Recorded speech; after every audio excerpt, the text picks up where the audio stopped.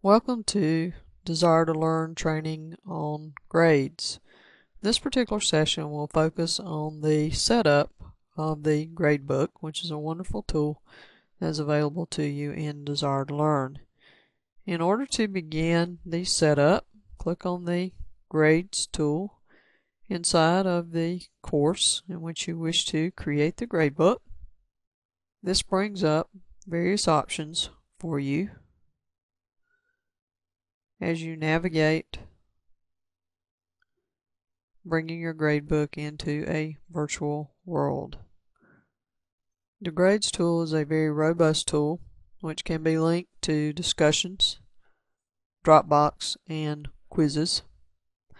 The first step in setting up your gradebook is to determine how you normally keep track of grades. What are the grade items that you plan to use in the determination of the final grade calculation for the students. The first step in setting up the gradebook is to click on the Setup wizard, which will allow you to create the basic configuration for your gradebook. This should be based upon the format that you use for calculating grades. When you first click this wizard, it will welcome you to this, and it will display the current gradebook settings. Even if you have never used the gradebook, you will see information here as there are defaults that are set up. But to begin this, simply click on Start, and then this will walk you through various steps in the gradebook, which allows you to set this up to meet your needs. The first issue that you need to address is what grading system do you use? Do you use a weighted system where you assign a particular percentage to the various categories of grade items such as test, homework, etc.? Or do you utilize a point system? And I'm going to walk you through a point system in this particular session. This is where each item counts a certain number of points towards the overall grade calculation, and they give you an example of this here.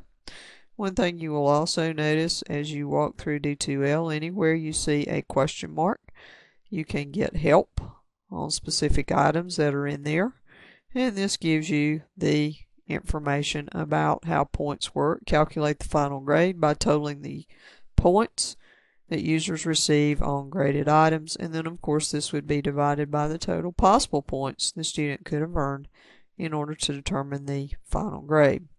Once you've made this decision, then click Next, which will take us to the next decision point in setting up our gradebook in Desire to Learn. In this case, it is how you wish to release the final grade. Do you wish the grade to be released to the student based upon whatever is calculated in the gradebook without you making any adjustments or editing any grade item scores? Most of you will probably prefer the second option, which allows you to modify or adjust user grades, possibly for where students maybe did bonus work or had exceptional participation, or are on that cusp between grades where possibly they end up with a 79.4 average, but they've really come on strong in the end, and you feel their grade should be adjusted to a B as opposed to a C. So I would encourage you to check the adjusted final grade option here. Once you make that decision, then you click Next again, which takes us to the third step in our process. This deals with how you're going to treat ungraded items as well as whether you want final grade updated. Ungraded items are exactly what they say, items that you have not yet graded. These could also be items that the student did not submit, because obviously you cannot grade work that has not yet been submitted. Most instructors will choose to treat ungraded items as 0, as these are required items in the course, and these will show as 0 until such time as you grade these. If the student never submits the item, then it will also appear as a 0. I would also encourage you here to check the automatically keep final grade updated, and this is merely a checkbox.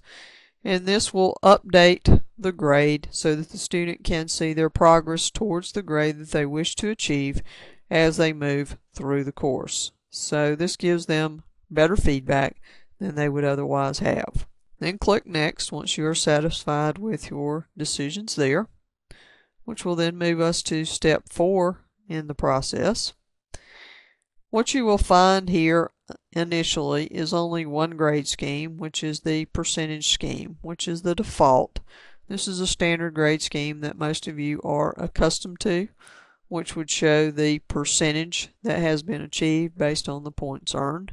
For example, if a student earned 10 points out of 100 on an assignment, then it would reflect 10% as the grade here. You can create your own grade schemes as you wish and set those up, but we will talk about that in a later training session. So for now, we want to use the default scheme, which is the percentage.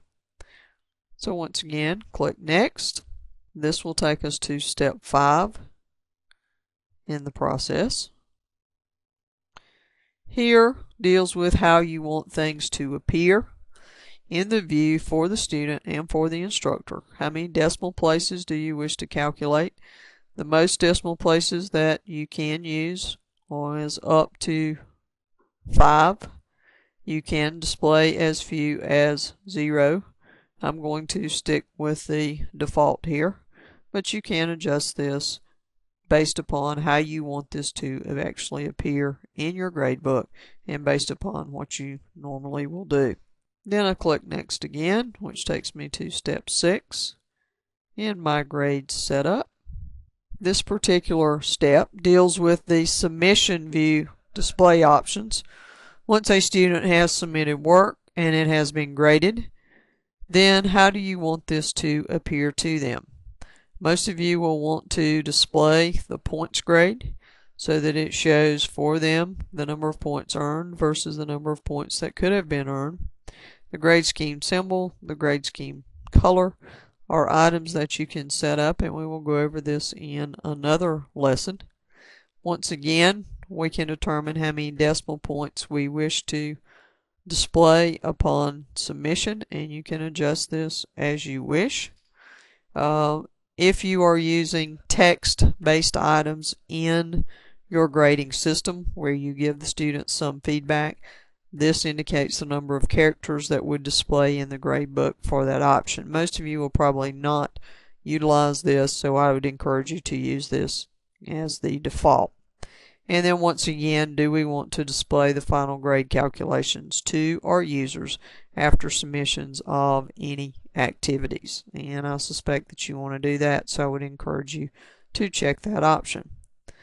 Then once we click Next again, this will give us a summary of our Gradebook Setup scheme. And this will show us here that this is a point summary. We will release the grades, treat ungraded items as 0, and all of the information about the decisions that we've made. If you are happy with this, then click Finish. If there are items you want to change, then simply click the back button. But we are satisfied with this, so we will click Finish. This will now establish our gradebook based upon the situations that we have created. This concludes the D2L Grades Setup Wizard session. Thank you for your attendance, and we look forward to seeing you at other sessions related to grades.